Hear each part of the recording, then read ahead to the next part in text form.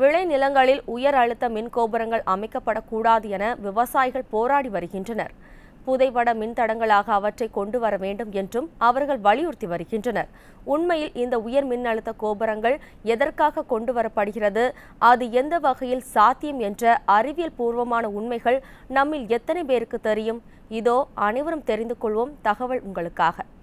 தமிழகம் மின்மிகை மாநிலமாக இருக்க வேண்டும் என்பதற்காக மறைந்த முதலமைச்சர் ஜெயலலிதாவால் முன்னெடுக்கப்பட்ட திட்டம்தான் சத்தீஸ்கர் மாநிலத்தில் இருந்து 6000 மெகாவாட் மின்சாரம் கொண்டு வருவது.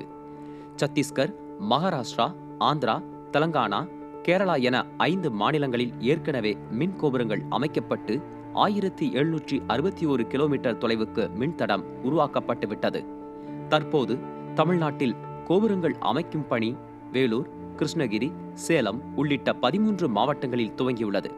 ஆனால் விளைநிலங்கள் பாதிக்கப்படுவதாக கூறி விவசாயிகள் போராடி வருகின்றனர். புதைவட தடமாக கொண்டு வருவதென்றால் 400 கிலோவாட்டுக்குள் இருந்தால் மட்டும்தான் சாத்தியம். அது மட்டுமல்ல, 500 மீட்டருக்கு ஒரு கேபிள் இணைப்பு செய்யப்பட வேண்டும். குறைந்தது 4 கிலோமீட்டருக்கு 1 என்ற விகிதத்தில் துணை மின் நிலையம் அமைத்து கண்காணிக்க வேண்டும். மேலும் பூமிக்கு அடியில் புதைக்கப்படும் போது பழுது ஏற்பட்டால் அதனை சரி செய்ய 5 நாட்கள் ஆகும். பள்ளம் தோண்டி பழுதை சரி செய்ய மீண்டும் மண் நிரப்பி பள்ளத்தை மூட கூடுதல் செலவாகும். ஆனால் மின் கோபுரங்களாக இருந்தால் 2 மணி நேரத்தில் பழுதை சரி செய்ய முடியும்.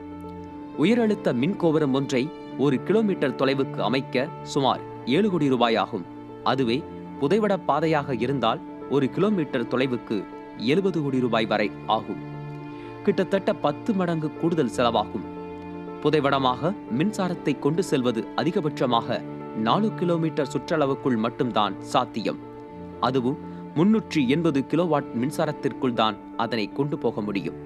இது புரியாமல் 6000 மெகாவாட் மின்சாரத்தை உயரழுத்த கோபுரத்திற்கு பதிலாக புதைவடமாக கொண்டு போக வேண்டும் என்று கூறுவது முட்டாள்தனம்.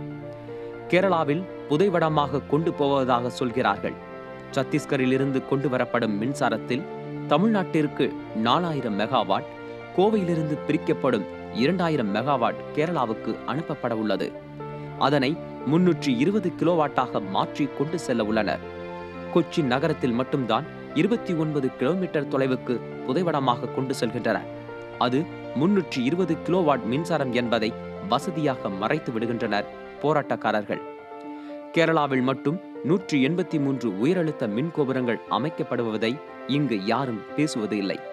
தமிழ்நாட்டின் மின் தேவை நாளுக்கு நாள் அதிகரித்து வரும் நிலையில் மத்திய அரசிடம் போராடி பெற்ற திட்டங்களுக்கு அரசியல் காரணங்களுக்காக முட்டுக்கட்டை போட முயல்வது சில கட்சிகளுக்கு வேண்டுமானால் சாதகமாக இருக்கலாம். ஒட்டுமொத்த தமிழக மக்களுக்கு பாதகமாக போய் முடியும்.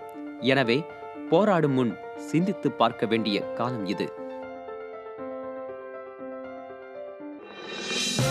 இது போன்ற முக்கிய வீடியோக்களை உடனுக்குடன் தெரிந்து கொள்ள NewsJ யூடியூப் சேனலை சப்ஸ்கிரைப் செய்யுங்கள்.